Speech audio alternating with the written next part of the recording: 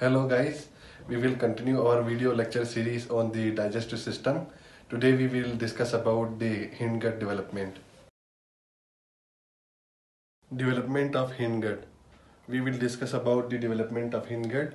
Hindgut starts from the 1/3 of transverse colon till the anal canal.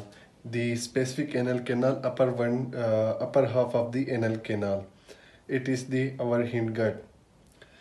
The blood supply to the hindgut is by the inferior mesenteric arteries.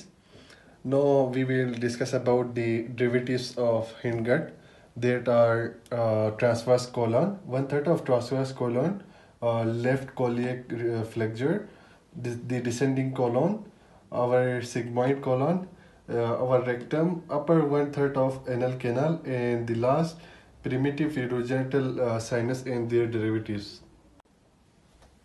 Aleatic diverticulum opens in the ventral aspect. Basically, aleatic is the outpoaching of the yolk sac from the caudal side. Our hindgut caudal part attached to aleatic diverticulum that we call as cloaca. Mesenchymal condensation occur. Due to this mesenchymal and condensations, urorectal septum divides into two parts: primitive urogenital sinus and our primitive rectum. The primitive urogenital sinus is on the ventral part and the primitive rectum on dorsal part.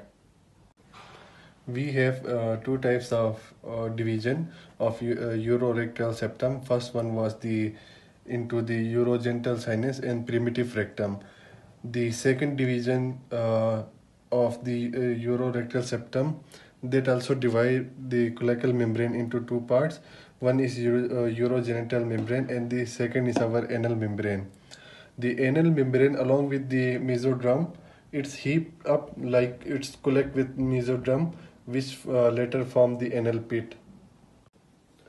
Anal canal development.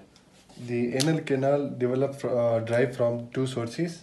One is our cloaca, which is the part of endodrome, and the second is our anal pit, which is part of the ectoderm.